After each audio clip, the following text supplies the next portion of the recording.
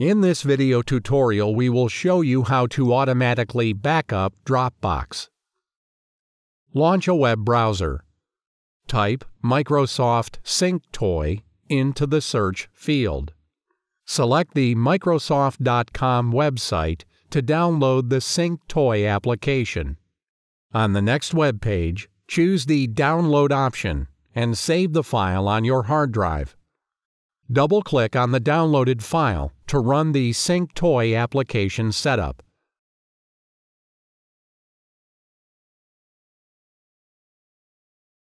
Follow the installation wizard to install SyncToy.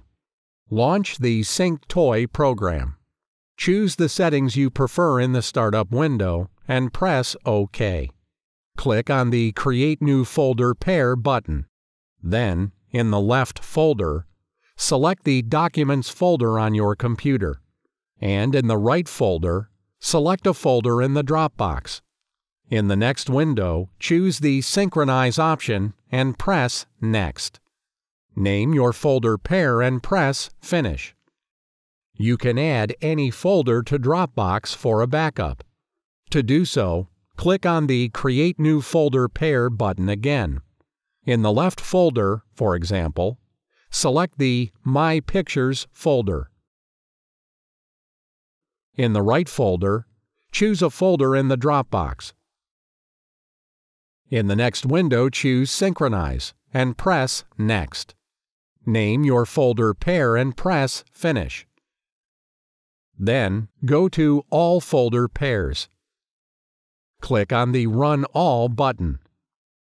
You will see a message: The SyncToy run completed successfully.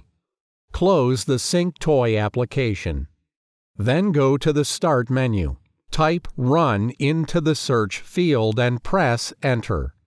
In the appeared window, type taskschd.msc and press OK. In the following window, go to the Action menu and choose Create Basic Task. In the appeared window, give a name to the new task and press Next. In the following window, press Next. Choose the time for the task to start and press Next. In the following window, select the action to be performed and press Next. In the next window, select the SyncToy application from your hard drive. Then inside the Add Arguments line, type -R and press Finish.